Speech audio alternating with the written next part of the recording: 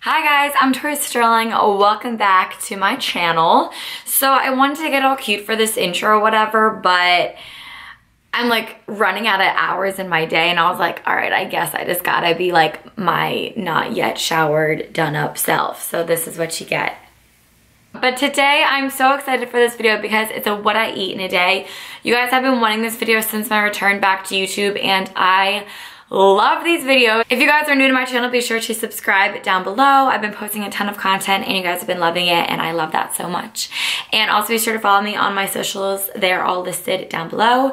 I don't want to bore you guys with a long intro, so let's just get right on into what I eat in a day. All right, so for the morning, I had a meeting this morning at 8:30 in the morning. So I wanted to have a smoothie before my meeting because I was going to work out afterwards. So I'm putting in frozen kale, frozen mango, and frozen blueberries. And then I add in a bunch of powders and potions. So this is Sun Warrior vanilla protein powder. It's vegan. This is chia seeds, probably like a tablespoon or so of chia seeds. Adding in turmeric powder for some anti-inflammatory benefits. Maca powder for energy. And I actually love the way maca powder tastes. This is spirulina. I swear by spirulina. I think it's like a godsend lifesaver. This is barley grass powder. And I promise I'm only adding a small amount of powder, so like it doesn't taste very grainy. This is liquid chlorophyll, and then I'm also adding in some organic almond butter for fats to keep me full a little bit longer. So I have my carbs, fats, and proteins all in this smoothie. I'm adding in coconut water, and I was at the very tail end of my coconut water, as you guys will see, but I love the flavor that coconut water gives me, and it's super hydrating, so I adore coconut water. All right, I just put my lid on and I bring it over to my blender and I blend. I do the damn thing.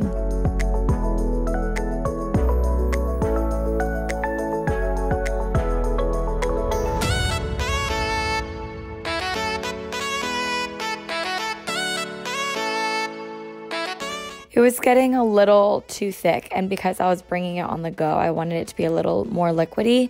And because I ran out of coconut water, I just added some coconut milk. I throw this into a tumbler cup, and look at how it's still thick or whatever, but it's like a clean pour. Like it didn't really leave anything behind. I'm like so proud of this pour. So I wanted to include it in the video. I'm so lame. But yeah, this is just my green smoothie. I really like it and it's a great meal to have on the go. Super filling. I know it's really good before my workout and kept me full until I was done. So I really liked it. All right, now for my real breakfast. This is recovery. So as you can see, it's like 11:30 by now. I had that smoothie at like 8 a.m. in the morning, just an FYI. So I'm heating up a pan with some ghee. I love ghee. I think it really helps keep me full longer.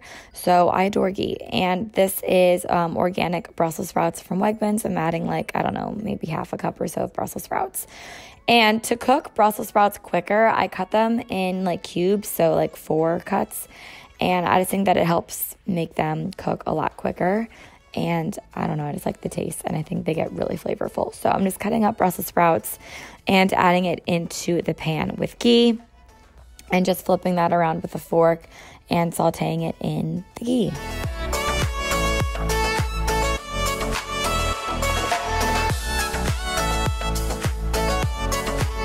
Popping a lid on that, and I'm just warming up my egg pan also with some ghee. Cooking eggs in ghee is literally the most delicious thing ever.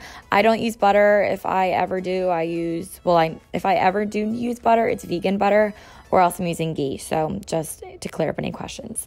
All right, this is red pepper. I'm just dicing some for my eggs. I'm going to make scrambled eggs with red pepper and ham. So this is Wegmans brown sugar ham, and I am just cubing this up and getting it in little sections for the pan, and then I'm throwing it in the pan that is nice and heated with the ghee and sauteing all of this together. It makes it so flavorful and so delicious.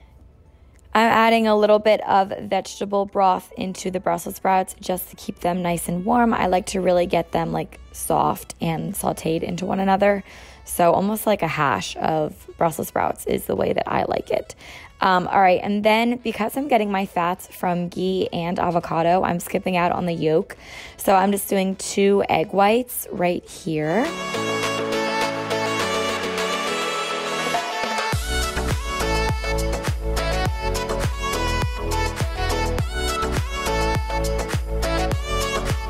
I'm just mixing all of that together. I'm pretty sure you guys know how to make scrambled eggs, but yeah, I'm just getting that all together.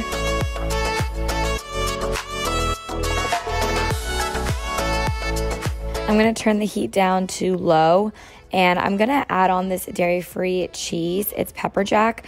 I love this stuff. I really like it because it melts like how real cheese does. So I just put it on low, I throw a lid on, and I let the cheese melt into the eggs. It's so freaking delicious.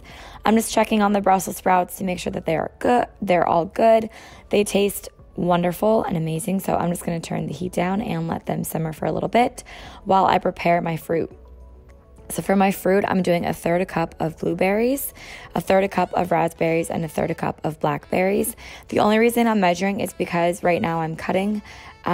So yeah, I just want to make sure that I'm getting a good amount of carbs and not overdoing it too much with the fruit, because I love carbs, but I do notice a huge correlation with carbs and bloating. So I'm kind of like testing out my body.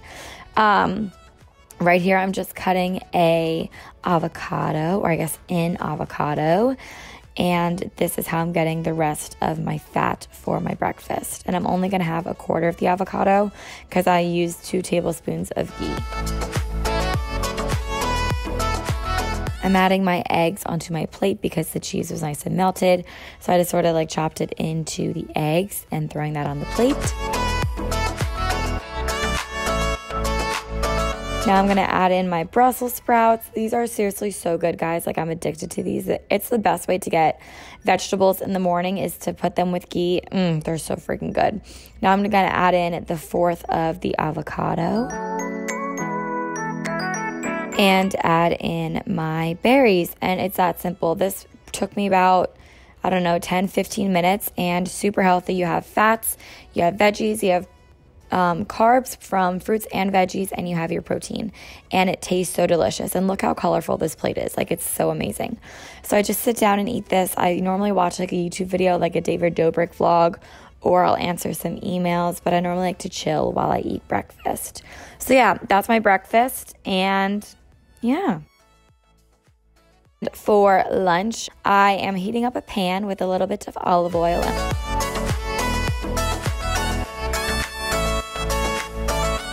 And I'm going to take the Jenny O turkey burgers. And I think these are so good. The ingredients are super clean, made with white meat. I really adore these turkey burgers. So you just keep them in the freezer, you keep them frozen, and then you just like defrost them on a frying pan. And I just put in a little bit of olive oil, and I put it on my stovetop, and I just set my timer for 10 minutes. And my heat is set to like medium heat. So I have an electric stovetop, so I just put it to 4. Now, the best tip that I have to get your veggies in is to keep it as simple as possible. I found that every time I had fresh veggies, I would never eat them, and I would just end up throwing them away. So I buy frozen green beans, and I just steam them in the bag and microwave them. It's the easiest thing.